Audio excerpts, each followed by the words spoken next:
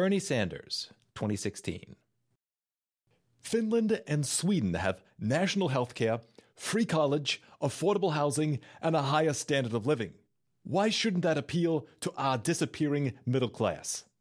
Like millions of Americans, I am inspired by Bernie Sanders.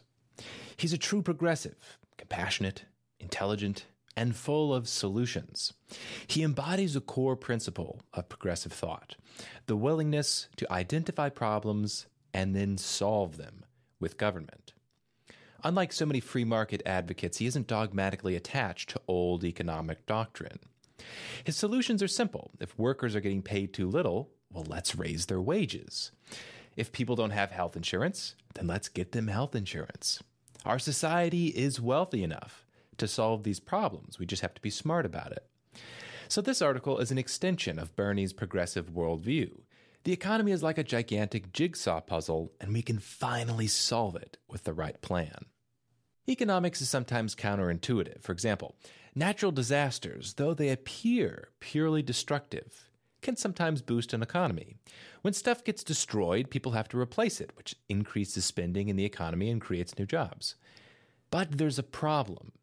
Natural disasters are unpredictable. We can't always count on them to strike at the right time. So I've thought of a solution to capture all of the economic benefits of destruction without having to rely on the weather. Let's manufacture more defects into our goods. If we make stuff that breaks sooner, we'll regularly spend money on repairs, which would be a constant stimulant for the economy. So I propose a 1-year maximum on the durability of goods. We could do this for everything: cars, blenders, computer software, etc. Imagine how many plumbing jobs could be created if every household had a self-destructing toilet that needed repairs every single month. You see, consumption is the engine of the economy. The more people spend, the more they stimulate the economy. And this is true in reverse. When people save money, they reduce aggregate demand and slow down the economy. This phenomenon is called the paradox of thrift. What our economy needs desperately is a jolt of increased consumer spending. So what's holding people back? I think it's debt. Specifically, there's student loan and credit card debt. Having a bunch of debt weighs down the economy, and I see a simple solution. Have the government pay off everybody's debt. Isn't it obvious? If all of your debt disappeared overnight, you would have a ton more money to spend. The economic stimulus would be enormous.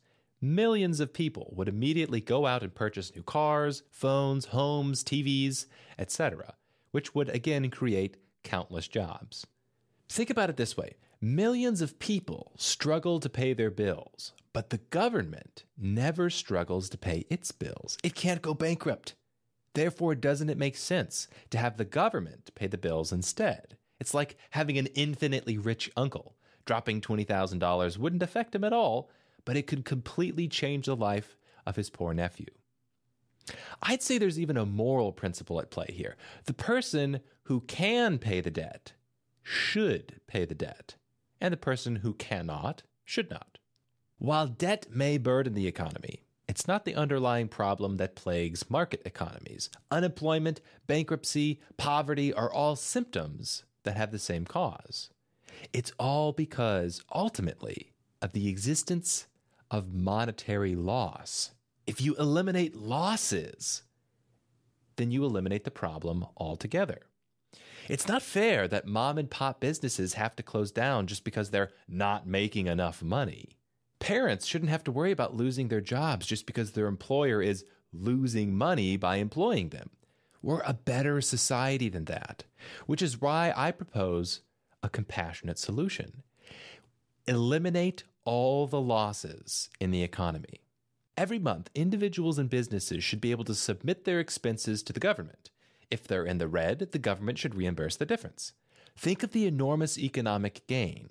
You would have A, full employment, as nobody would have to lose their jobs. B, no bankruptcy, as businesses could remain open without having to worry about profits. And C, every individual would be enabled to pursue their dreams regardless of the economic constraints. Mom and pop wouldn't have to close down just because they couldn't turn a profit. No artist would have to crush his dreams just because nobody valued his product.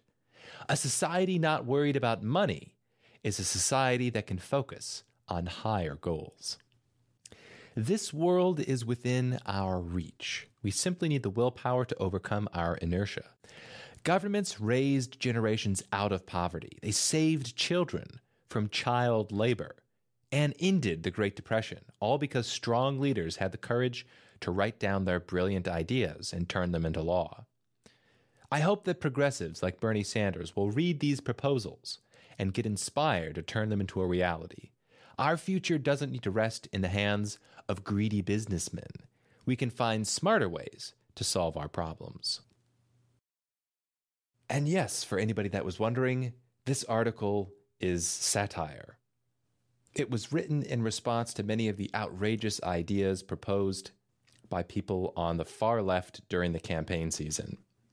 Some of their proposals sound nice, but are unfortunately divorced from economic reality.